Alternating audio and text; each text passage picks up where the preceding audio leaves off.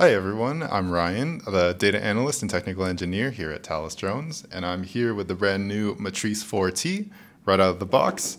And just to discuss some features about it first, this drone weighs about 2.5 pounds, and it's just a little bit bigger than the Mavic 3 series, and it has a horizontal speed of around 46 miles per hour, ascent speed of 22 miles per hour, and a descent speed of 18 miles per hour.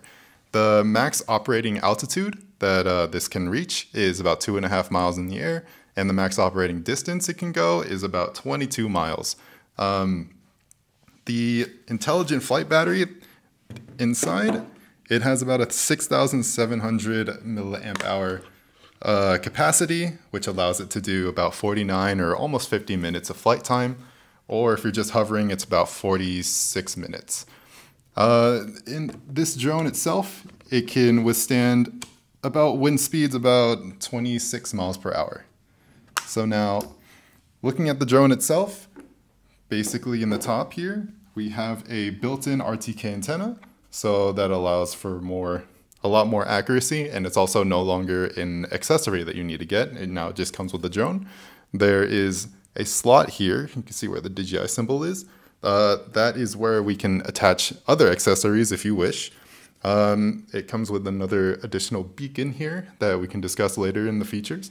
It comes with, in the front and back and in the underside, there is the 5 directional cameras meant for obstacle avoidance and kind of danger sensing. Now, going to discuss for the camera. So on the camera, in the middle right, there is the wide-angle lens that allows for 48 megapixels of quality. There in the top right, there is the 70 millimeter focus camera for more close-range quality photos. In the middle left, there is the 160 millimeter camera, and that allows for its long-distance views of reaching around 112 times zoom. In the very bottom left, this long silver bar here, that is the laser rangefinder. It allows it for mainly measuring distances, however many you seek, up to 1.1 miles. In the bottom right, there's the near infrared aux light for image quality in dark scenarios. So allows you to light up the area a bit more, get better view of what you're looking at. And lastly, in the top left, we have the thermal camera. Now that thermal camera can, in the high range mode, it can measure temperatures any range from, I believe, -4 Fahrenheit to 300 Fahrenheit. And in the low range, it can measure 32 Fahrenheit to around 1,022 degrees Fahrenheit. All right, here we are out with the Matrice in the field. So first thing I'm going to showcase is the zoom feature. You can see all the preset zooms once you press in the button in the bottom right. You can see the plus sign identifier there. So each preset for the zoom, right now we're currently at 28 times. Then we have 56, and then moving on to the 112. So this is the max time zoom. It's a combination of the mechanical and digital zoom. So if we use the dial to zoom out here, we can see that it can view things at a pretty far distance. And here we are at the 1x zoom for comparison. And now moving on to the AI features. The AI, this is a new feature with the Matrice. Matrice 4T, you can identify each cars, and it can identify people, cars, boats, even planes earlier. It even tries to keep up and matching with the movement as well. And this is the AI feature in conjunction with the smart tracking. So a cool thing with this is that if an object moves out of the drone's line of sight, like how it is right now, the gimbal tries to keep up with the speed that the object was moving, and eventually it'll try to essentially reconnect with that object once it regains that line of sight. So you can see here it's passing through trees. Now we're moving on to the thermal. So once we enable the thermal, it'll be the IR button, or the IR option you can see in the bottom left. We can change the color settings on the thermal as well. So right now this is the tint, where red is hot, black is cold. Now for this, there's also additional ranges you can do with the thermal as well. There is a high range and a low range.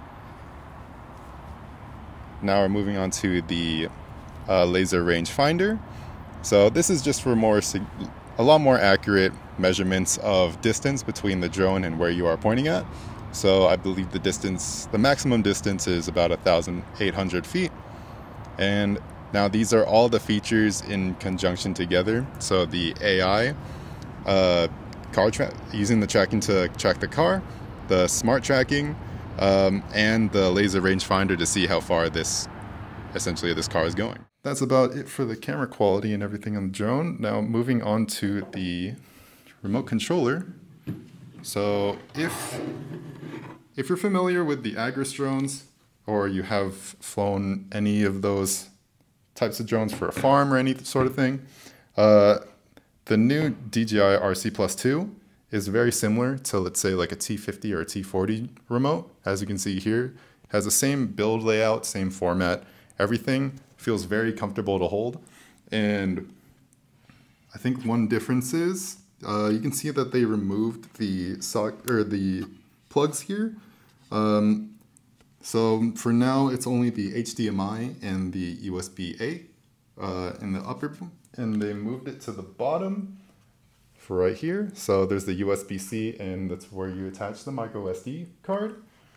And yeah, so for these antennas here, they transmit through the flat side, and it allows it for about a 15-mile range. The internal battery gives it about 4 hours of operating time, and you can also attach another external battery to give it an additional 4 hours, and that's this black battery right here. And operating during the day, the screen, the 1920 by 1080 screen, it handles fairly well during the day, which allows, there's a lot of glare from the sun and everything when you're trying to look at a screen during the day, but for this, it has pretty clear and pretty good sight, so you won't have that issue as well. And yeah, so that's all for the physical primary features of the Matrice 4T. And yeah, I'm Ryan. Again, I'm the data analyst and technical engineer here at Thales Drones, and I hope you enjoyed the video. Thank you for watching.